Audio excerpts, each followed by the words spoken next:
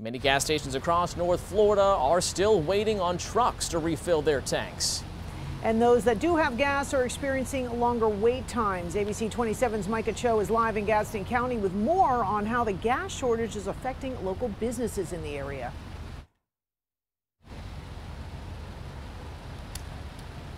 Yeah, Ava, this gas station in Midway has had long lines since the shortage started, recently running out, and many businesses say they're worried about how much longer this is going to last.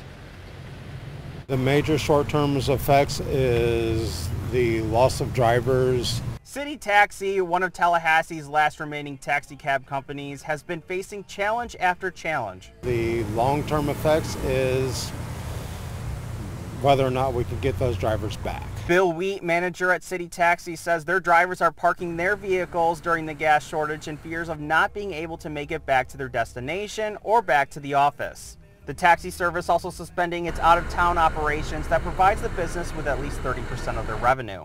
Since the pandemic hit us, we have been struggling to make the monthlies meet, and it's been rough on everybody involved. City Taxi isn't the only one hurting not being able to find gas. Rattler Gas can't even keep it in stock. Now, after the pandemic, this one is bad for small businesses. Still, we are, losing a lot of business because of that. Wandu Zhao, owner of the convenience store, says the gas is what brings people through the door. He says they make about 90% of their profits on what they sell. We have gas. People tend to come spend more money inside. We have food. We sell hot food, different stuff in the store. That will really hurt the business. Businesses already going through a difficult year with another hurdle to cross.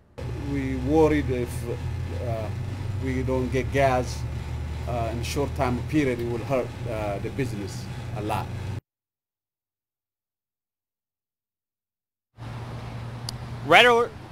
Rattler Gas also told me that in a shipment that usually takes them about a week, only lasted them half a day yesterday. In Tallahassee, I'm Micah Cho for ABC 27.